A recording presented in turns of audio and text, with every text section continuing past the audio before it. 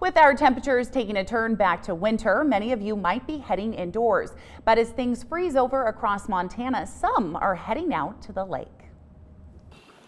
Here in Montana, fly fishing gets most of the love.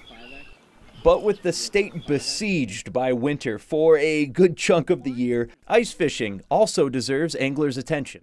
And not because it's just another good excuse to go fishing.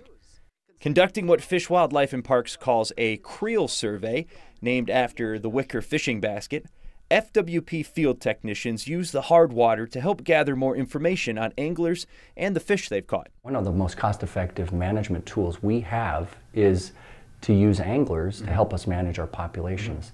That's why, for instance, you might see liberal limits on a specific species of fish, because we're trying to get angler preferred size back in check. With 3 good-sized bodies of water in central Montana, talking to those out on the ice here represents a good chunk of information. Those are home to over 300,000 angler days annually. About 30 to 40% of those angler days are time spent on the reservoirs in the winter. And while all fishing opportunities here in the state mean big business, once things start to freeze over, it's ice fishing that continues to reel in the cash. These reservoirs in the Helena area are responsible for about $10 million in the local economy annually.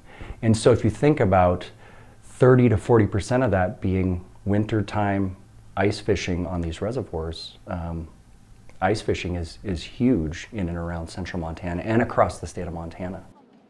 Remember though, especially after the warmer temperatures we've had lately, safety is crucial.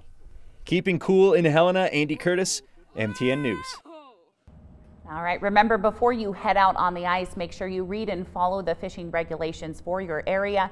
If you ever have any questions, you can contact Fish, Wildlife and Parks, or you can check out this story on our website.